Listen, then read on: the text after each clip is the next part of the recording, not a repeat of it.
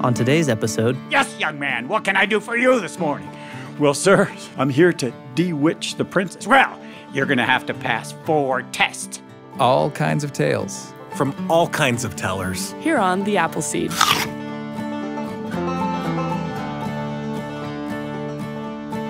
It's time for The Appleseed. In each episode of the show, we bring you stories from favorite storytellers, stories to entertain you and inspire you. They'll get you thinking and even help your family tell your own stories. I'm Sam Payne. And today we have a story from Philadelphia storyteller Ed Stivender. It's his take on a very old story of which there are many versions. Some people call the story Jack and the Magic Ship.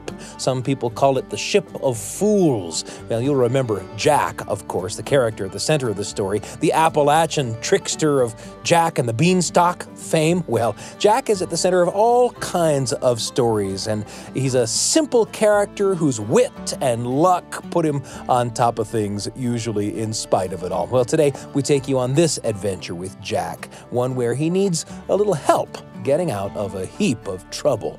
Have you ever felt like you weren't the favorite? Then this may be a story for you.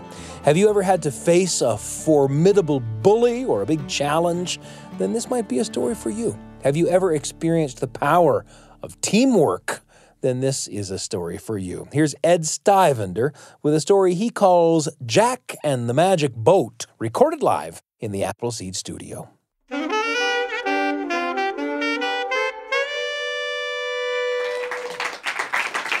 Thank you.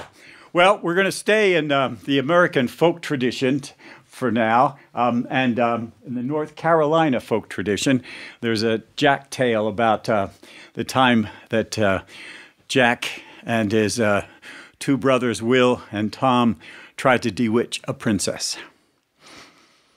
One morning, Jack and his brother Will and his brother Tom were sitting around the breakfast table, and Jack said, "Pass me the milk, please." They passed the milk to Jack. He looked on the side of a milk carton. There was a picture of a young girl with a crown on her head. Above the picture it said, "Princess has been kidnapped by an evil wizard, cast under a spell, taken into the woods. $1,000 reward for anyone who can find the princess and break the spell." And then there was a toll-free 1-800 number under that. And Will, he was the oldest brother, said, "Mama, I'd like to go out and bewitch that princess. Can you pack me a lunch?" So they packed for him a nice roast chicken, nice chocolate cake, quart of milk, put it in a satchel, sent him on his way. He got about halfway to the wizard's house when he figured he'd sit down and have his lunch. He was just about to start eating when an old woman with a staff in her hand came down the road and said to Will, "Can you share some of your meal, sonny?" Will looked up at the old woman and said, "No way, old lady. Only have enough for myself. You're going to have to find your meal somewhere else today. Get on out of here." The old woman continued on her way. Will finished what he could, but he wasted a lot of it. Just threw it into the woods, headed on toward the wizard's house. He got to the wizard's front door, knocked on it. No answer. All of a sudden, he heard behind him, "Yes, young man, what can I do for you this morning?" Will turned around, and there was that evil wizard standing in the yard. "Well, sir," said Will, "I'm here to bewitch the princess." "Well, if you want to bewitch the princess, you're going to have to pass 4 tests. And this is the first one." The wizard brought out a hackle. Hackle is a board about a foot square with nails sticking up out of it. People used to beat flax on hackles to make linen. Put the hackle on the ground with the nails pointing up. Then the wizard stood on a stump, jumped into the air, came down head first on the nails, popped off without a scratch on him. "Your turn." Will got up on that stump, looked down at them nails, closed his eyes, leaned forward. "Oh, my head, my head." He ran home with the blood streaming down his face. He got home, his mama fixed up his head with vinegar and brown paper, and he was in bed for 3 weeks. Now, the next day it was Tom's turn. Tom's mama packed for him a nice roast chicken, nice chocolate cake, quart of milk, put it in a satchel, sent him on his way. He got about halfway to the wizard's house when he figured he'd sit down and have his lunch. Just about to start eating, when an old woman with a staff in her hand came down the road and said to Tom, "Can you share some of your meal, sonny?" Tom looked up at the old woman and said, "No way, old lady. Only have enough for myself. You're going to have to find your meal somewhere else today. Get on out of here." The old woman continued on her way. Tom finished what he could, but he wasted a lot of it. Just threw it into the woods, headed on toward the wizard's house. Got to the wizard's front door, knocked on it. No answer. All of a sudden, he heard behind him, "Yes, young man, what can I do for you this morning?" "Well, sir," said Tom to the evil wizard standing in the yard, "I'm here to bewitch the princess." "Well, if you want to bewitch the princess, we're going to have to pass 4 tests. This is the first one." The wizard brought out a hackle, the board with them nails sticking up, put the hackle on the ground, stood on a stump, jumped into the air, came down head first on the hackle, popped off without a scratch on him. "Your turn." Tom got up on that stump, looked down at them nails, closed his eyes, leaned forward. "Oh, my head, my head." He ran home with the blood streaming down his face. He got home, his mama fixed up his head with vinegar and brown paper. He was in bed for 3 weeks. Well, the next day was Jack's turn. Now, Jack wasn't really the favorite of the family. People used to think he was a little bit on the foolish side, always telling stories and everything. Plus, they were running out of chicken and chocolate cake. So all he got for lunch? 2 dry pieces of bread and a quart of tap water. Put in a satchel, sent him on his way. He got about halfway to the wizard's house, figured he'd sit down and have his lunch. Just about to start eating when an old woman with a staff in her hand came down the road, said to Jack, "Can you share some of your meal, sonny?" Jack looked up at the old woman. What do you think Jack said? "Yes, ma'am, have a seat." Old woman sat down. Jack gave her one of the dry pieces of bread, about half the tap water. When they were finished their lunch, the old woman said to Jack, "I can see you're an upstanding young man, Jack. I've got a present for you." She reached into her pocket, pulled out a piece of bark, you know, bark from a tree, handed that piece of bark to Jack and said, "That there is a piece of magic bark. All you got to do is hold it up and say, 'Sail, ship, sail.' Piece of magic bark will take you wherever you want to go." "Well, thank you, Jack. Thank you." Jack said, "Thank you, young lady." And the old woman said, "You're welcome, Jack." And they separated. The old woman went her way. Jack went his way towards the wizard's house, but before we got there, he figured he'd try out this piece of magic bark, see if it really worked. Held it up and said, "Sail, ship, sail." All of a sudden, that piece of magic bark began to expand and expand and expand, till there, floating in the air in front of Jack, was a 35-foot sailing sloop with a mast reaching into the sky and sails a-flapping. There was an anchor chain came out of it with an anchor hooked onto a root. Jack got into the magic boat, pulled in the anchor chain, said, "Sail, ship, sail." That boat took off up and up and up and up. Well, pretty soon Jack could see all over the countryside.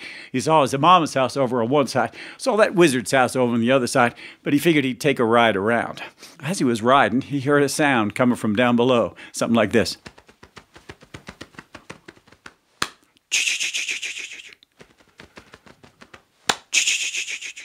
Looked over the side of the boat. There about down below was a fella running so fast, butting his head into trees so hard that all the leaves would shake off.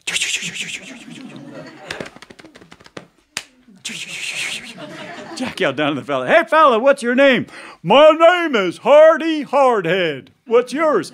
"My name is Jack. You want to come on my boat?" "I'd love to." So Hardy Hardhead got on the boat, and they took it up and up and up and up. After a while, Jack heard another sound. It went like this.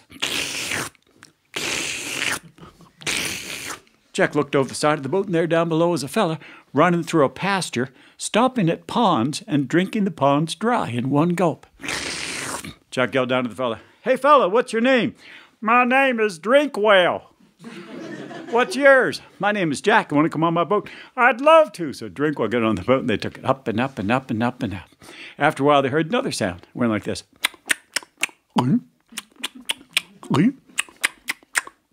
Jack looked over the side of the boat, and there down below was a fellow running through a pasture, chasing sheep, catching the sheep, eating them whole. Jack yelled down to the fella, "Hey, fella, what's your name?" "My name is Eatwell. What's yours?" "My name is Jack. You want to come on my boat?" "I'd love to." So Eatwell got on the boat, and they took it up and up and up and up and up. After a while, everything got real quiet. People in the audience were trying to figure out where the heroic women were. Jack looked over the side of the boat, and there down below were 3 young women. One of them was standing there with her hands cupped behind her ears. One of them was standing there with her hands over her eyes. One of them was standing there with her hands cupped around her nose. Jack said to the first young woman, "Hey, young woman, what do you hear?" "I hear a monarch butterfly caterpillar chewing on a milkweed leaf 1,000 miles away." "That's pretty good, young woman. What's your name?" "My name is Herewell. What's yours?" "My name's Jack. You want to come on my boat?" "I'd love to." "Here, we'll get on the boat." Young woman who was shading her eyes with her hands, Jack said to her, "Hey, young woman, what do you see?" "I see a raven coming down to eat a monarch butterfly caterpillar chewing on a milkweed leaf 1,000 miles away." "Yeah, that's pretty good, young one. What's your name?" "My name is Sewell. What's yours?" "My name's Jack. Want to come on my boat?" "I'd love to." "See, we'll get on the boat." Young woman standing there with her hands cupped around her nose. Jack said to her, "Young woman, what do you smell?" "I smell raven's vomit 1,000 miles away. Them monarch butterfly caterpillars are poisonous, you know." "So I heard," said Jack. "What's your name?" "My name is Smellwell. What's yours?" "My name's Jack. You want to come on my boat?" "I'd love to." Smellwell got on the boat. They were about to take the boat up when they heard twang, zing. They looked over, and there was a fellow with a bow, just shot an arrow. Jack said to him, "Hey, fella, what'd you just do?" "Well, I reckon I just put a raven out of his misery 1,000 miles away." "That's pretty good, young man. What's your name?" "My name is Shootwell. What's yours?" "My name's Jack. You want to come on my boat?" "I'd love to." So Shootwell got on the boat. They were about to take the boat up when they heard, "Meow." Jack looked over. All he could see was a gray blur. Realized it was a young woman running so fast you could hardly even see her. Jack called out, "Hey, young woman, hold on. What's your name?" "My name is Judy. But my friends on the track team call me Runwell." "What's yours?" "My name's Jack. You want to come on my boat?" "I'd love to." Runwell got on the boat, and they took it up and up and up and up. Well, after a while, Jack figured it was about time to go see that wizard. So he called out, "Hard below!" which is only a command you can give in your if your sailboat is floating in the air. Sailboat came down and down and down, sailed in the air in front of the wizard's house. Jack jumped out of the boat, walked over to the front door, knocked on it. No answer. All of a sudden, he heard behind him, "Yes, young man, what can I do for you this morning?"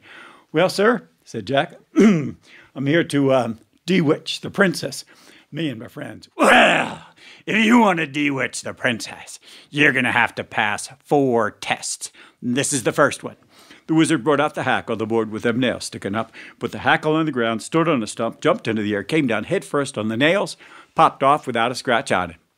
"Your turn." "Well, sir," said Jack, "I'd like one of my friends to try that." "Oh, yeah? Which one of your friends?"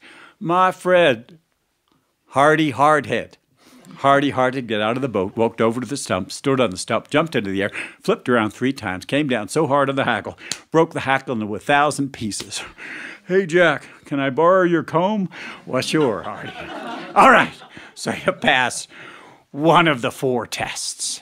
But there's still 3 more to go. And if you fail any of these tests, I get to slit your throats from ear to ear and suck out your brains." Did I mention he was an evil wizard? "Is it agreed?" "Yes, sir," said Jack. "Yes, sir," said the gang on the boat. "All right, you got anybody that likes to drink?" "Well," said Jack, "none of my friends drink alcohol, but my friend Drinkwell loves water." Drinkwell got out of the boat.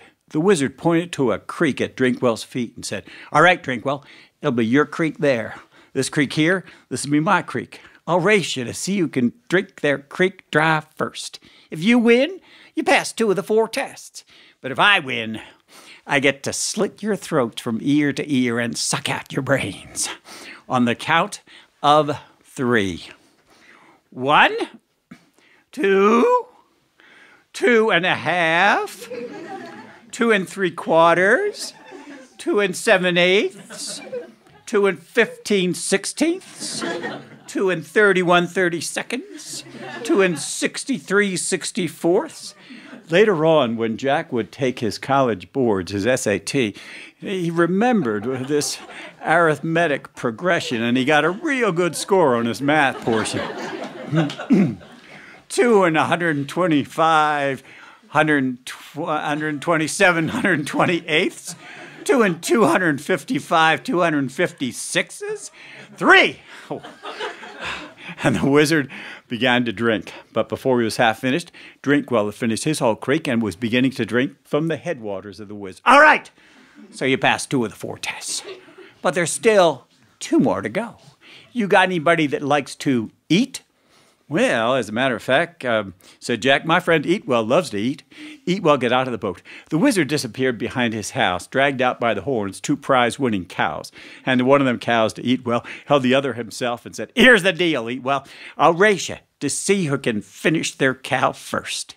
If you win, you pass 3 of the 4 tests. But if I win, I get to slit your throats from ear to ear and suck out your brains. On the count of 3. 1, 2, 2.5, 2.6, 2.7, 2.8, 2.9, 2.99, 2.999999. 2.99999993. The wizard began to eat, but before he was half finished, Eatwell had finished his whole cow and said, you got anything for dessert, sir? All right. So you passed 3 of the 4 tests, but there's still 1 more to go. You got anybody that likes to run? Well, as a matter of fact, said Jack, my friend Runwell loves to run. Judy, get out of the boat. The wizard took an egg, broke the egg and let the yolk fall on the ground, handed half the eggshell to Runwell, held the other half himself and said, here's the deal, Runwell. I'll race you from here to the Pacific Ocean and back. They were in North Carolina at the time. 3,000 miles up, 3,000 miles back. You take your eggshell, fill it with salt water to prove that you've been there. If you win, we'll bewitch that princess. But if I win, I get to slit your throats from ear to ear and suck out your brains. On the count of 3. 3! What a cheater. He took off. Runwell passed him, got to the Pacific Ocean, filled her eggshell with salt water, was on her way back when the wizard met her coming halfway. The wizard knew he was going to have to pull another dirty trick. Reached into his pocket, pulled out a bottle of chloroform, a chemical that makes you go to sleep. Say no to drugs. Out of his other pocket, he pulled a handkerchief, put the chloroform on the handkerchief, and as Runwell ran past, covered her mouth and nose with that handkerchief so that she fell asleep right on her feet. She lay down on the ground. The wizard left that handkerchief on her mouth and nose, sped on to the Pacific Ocean, knowing that Runwell would never wake up. Meanwhile, back at the ranch, Jack and the gang were getting worried. Jack says, here, Will, what do you hear? I hear snoring, Jack. 1,500 miles away. Smell well? What do you smell? I smell chloroform, Jack. 1,500 miles away. See well? What do you see? Oh, no, looks like Runwell is sleeping on the job, Jack. Got a handkerchief covering her mouth and nose. She's never going to wake up. Well, gang, I guess we're goners. Not necessarily, says Shootwell, as he steps out of the boat, raises his bow, takes an arrow out of his quiver, notches it up. Twang, zing! The arrow travels 1,500 miles, hits the handkerchief off the mouth and nose of Runwell. She gets fresh air. She looks around, sees that her eggshell is empty, has to go back to the Pacific Ocean to refill it. Meanwhile, here comes that wizard. He's coming on strong. He's about 300 yards from the finish line. Wait, there's Runwell on the horizon. Pretty soon they're neck and neck, nose and nose. With her last ounce of energy, Runwell bursts over the finish line and wins the race. Oh! I hate it when the good guys win. Good guys, says Runwell. Oh, good gals, good persons, whatever it is. Come on around back. I'll show you where the princess is. They went around back, and there was a shed there. The wizard opened the shed door, and there, staring into space, was a young girl with a crown on her head, saying, B-A-T spells cat, C-A-T spells rat. Yeah, that's a spell all right, says Jack. That is a bad spell. All right. Abracadabra, the spell is lifted. Get on back to your classroom for the gifted. And the princess came to her senses. Walked out of the shed. Jack and the gang asked her if she wanted to ride on the boat. She said she did. They took her down to the castle where she lived with her mom and dad. The king and queen ran out, hugged the princess, gave Jack and the gang $1,000. And they spent the rest of that day just wandering over the countryside, trying to figure out how they could invest that $1,000 to ensure that they would live happily ever after.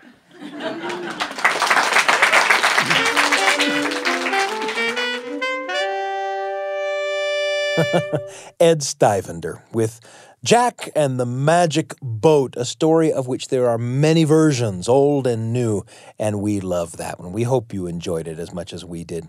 I bet as you listened, some stories sprang to mind for you from your own life or the life of someone you know. Stories have this wonderful way of sprouting like seeds and growing as the stories bring up thoughts that grow into conversations. Maybe that's why we call the show The Appleseed. One of those conversations coming up in just a moment. I'm Sam Payne.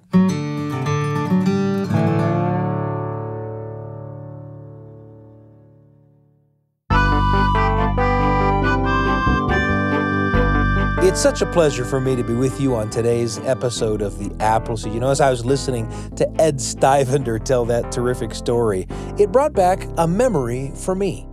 I was a young father of 3 little boys, and, well, it was inevitable that one of them would want to play a team sport. It was the middle boy. He was 6, and he wanted to be on a soccer team in the local little kids' soccer league.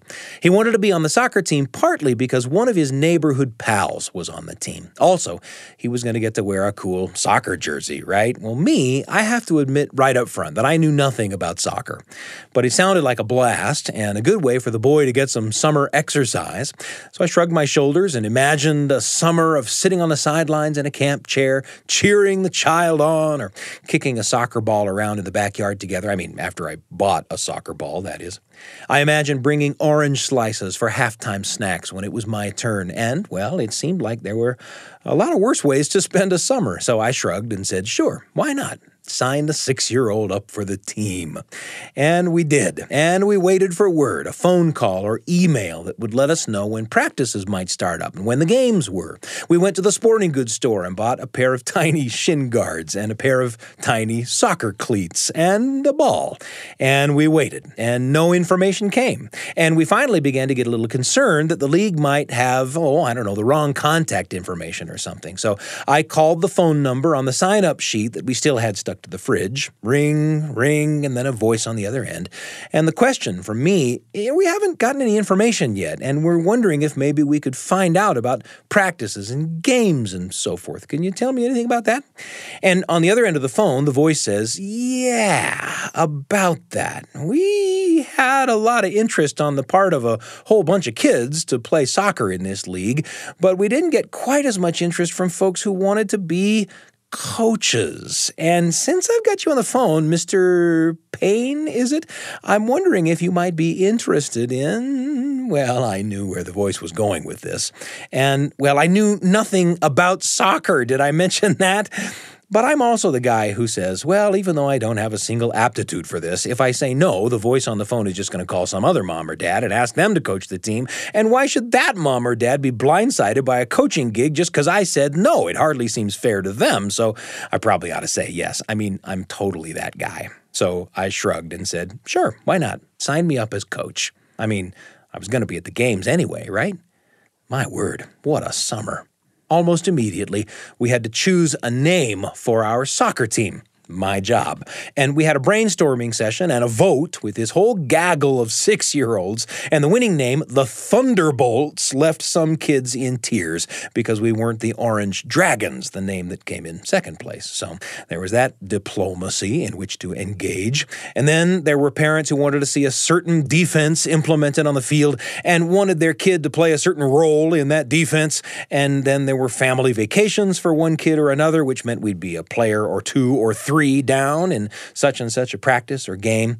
And then there was the organization of the phone tree in case information needed to be delivered to the families of the players. And then there was the assigning of the bringing of orange slices and making sure you had a backup plan if such and such a kid's mom or dad forgot to bring the orange slices, because for heaven's sake, you can't have a soccer game without orange slices. And that's not even to mention the highs and lows of the games themselves, where my job became cheerleader and comforter and therapist. And did I mention that I don't know anything about soccer? I mean, my word, what a summer. And it all began with, sure, why not? Sign me up as coach. Well, that memory came back to me when I heard Ed's story about how Jack, in essence, said, sure, why not? Sign me up. I'll go disenchant the princess. We enter into what will become the biggest ventures of our lives with a degree of nonchalance and naivete that is, well, it's terrifying to think about. Marriage, careers, schooling. It seems we so often fail to enter any of those things with the preparation that perhaps they deserve. So how do we get through any of it? Well, in that summer of soccer, you ought to know that the dad of my son's friend, you know, the friend that was the reason my son wanted to be on the team in the first place, well, that dad stepped up to be assistant coach. One of the Thunderbolt parents signed up to organize the orange slices. Another parent found us a great place, an enormous expanse of grass and shade where we could practice. I often sat down in the living room that summer with a neighbor, not associated with the league at all, a big soccer fan, who taught me the basics. And, of course, there was the energy coming from each one of those wonderful kids. My Thunderbolts. What a summer. Sometimes I don't know how we make it through some of the big things we enter into, but I do know that just like Jack in Ed Stivender's story, we don't make it through alone. So as for the next big adventure, whatever that is, sure, why not? Sign me up and come along, won't you? Thanks for joining us today on The Appleseed, and thanks to Ed Stivender for sharing his story. Listening to these stories always brings up memories for me that I love to share. Where do the stories take you? And who will you take along? Our episode today was produced by Brian Tanner, Heather Bigley, and Wendy Folsom. Our audio engineers are Carly Wilson and Ashton Parkinson. Trent Horton and Evie Hendricks make up the rest of the Appleseed team. If you want to send us a note, you can. Email us at theappleseed@byu.edu. That's theappleseed, all one word, at byu.edu. Or if you're listening through a podcast app, rate us. Leave us a little review. It helps people find the show, and of course, we love to hear from you. We're pleased and proud to be among the many shows in the BYU Radio family of programs, and you can find this episode or any episode from our archive on the BYU Radio app at byuradio.org/Appleseed or by Googling the Appleseed Podcast. I'm Sam Payne, and I can't wait to be with you again on the Appleseed.